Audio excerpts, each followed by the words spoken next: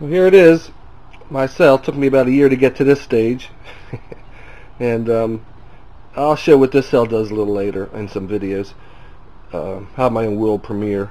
But what I wanted to show you today is in between these plates I have a clear high-zod plastic.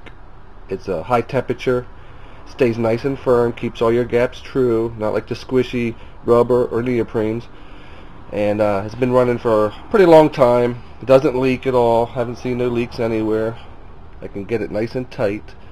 But what I wanted to show you today is a way to make gaskets. I got sick of waiting for companies to make these and kissing their butt, and they want like $2 a gasket. So what I did here is I bought this punch from Harbor Freight. It's pretty cheap. It's like 25 bucks.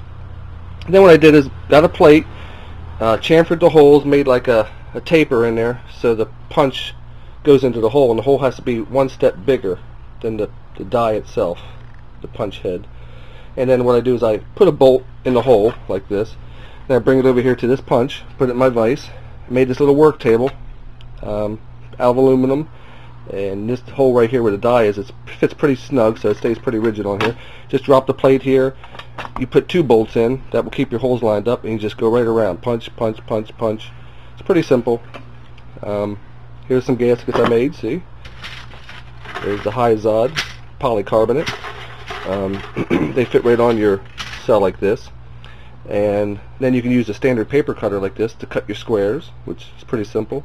I also used a pair of left or right hand tin snips to cut out that center, you know, that line right there. And I'm going to start making my own cells and selling them. I'm not doing this for my health. So I'll go buy me a plunge router and make a jig up so I can go right around the router, cut the inside out instead of doing hundreds of gaskets with tin snips. Also use this sanding disc here, you know, to go around the edges of the corners to get them really nice here. And it's a pretty simple way to make your own gaskets. So save a lot of money. That's the plunge router.